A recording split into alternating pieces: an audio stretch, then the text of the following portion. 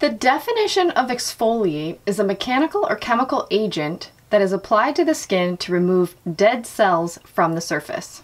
I couldn't quite get it together to post this video on Thursday night because there's so much information I wanted to share that what I did is I split this video into two.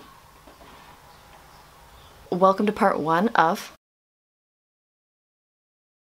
what is chemical exfoliation? It's basically sloughing off dead skin cells with a chemical agent. A lot of these chemical agents are called keratinolytics. Last week we talked about the 4 layers of the epidermis. Today we're going to be talking about the very top layer, which is the stratum corneum. The stratum corneum is composed of keratinocytes.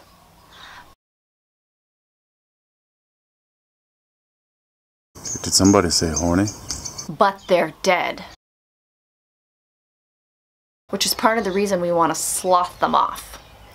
Now, there's about 25 to 30 rows or layers of dead keratinocytes just hanging out on your face.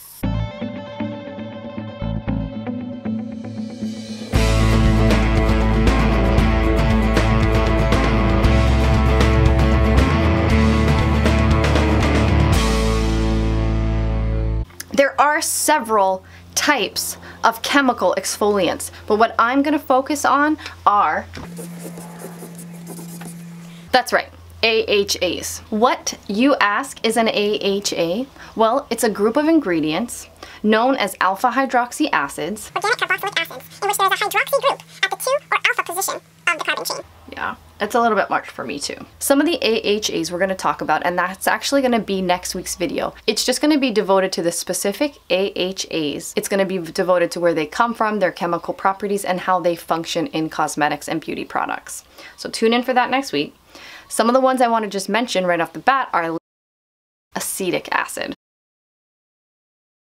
tartric acid. To really understand how AHAs work, we got to go back, way back, to the 1990s. I was going to say 1900s. So we're back to the 1990s. And back in the 1990s was when they really came on the scene and people started taking notice that their use produced younger looking skin. And we all kind of want to look younger, don't we? And we all kind of want to get rid of like this. Fine lines, wrinkles, age spots. If you were to research AHAs, were conducted in the 90s. However, I did find a study from the early 2000s, as well as 2014, and you know what they all say about the way that AHAs work? Yeah. So the mechanism of action is still not quite understood. However, the study that I found from 2014 actually did a really good job, in my opinion, of explaining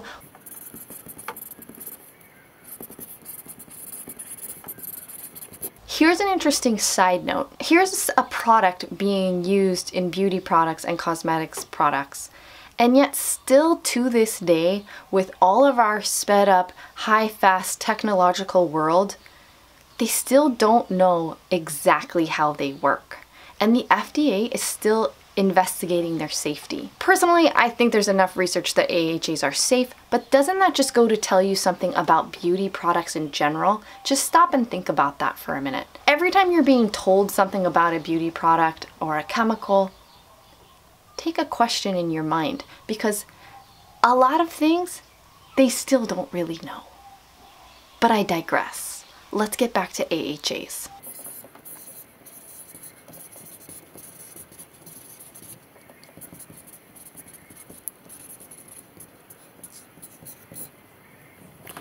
Alright, now here is the most widely accepted theory. Now, here are our dead keratinocytes. However, in between these cells is a lipid-rich secretion that keeps our skin waterproof and keeps these cells bonded together. Now, the most widely accepted theory is that when you layer AHAs on your skin, that they come in and pull calcium out of these cell adhesions, causing the bonds to break and thereby releasing the keratinocytes and letting them just basically fall off the face. They do this through a process called chelation.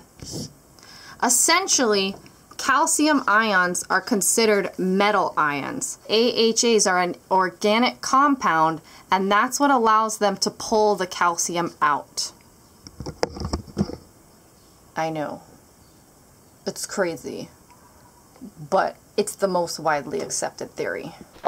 So for this next part, we're going to take it back to a good old book, and we're going to talk about some of the benefits of AHAs. The benefits attributed to AHAs include a reduction of fine lines, superficial wrinkles, a lightening of surface pigmentation, and softer, suppler skin with improved hydration. Let's talk about some of the risk factors of using AHAs can be skin irritation. 2. Increased sun sensitivity. Yes, even though we view this dead skin as problematic, it's actually there for a reason. And part of that reason is to protect us. One of the things it protects us from is... So one of the things they say about using AHAs is you have to be very diligent about sunscreen and sun exposure. Alright guys, that was a super quick overview. I'm going to see you next week. We're going to break down AHAs in more detail, and yeah, let me know what you guys thought of this video, and I'll see you next time.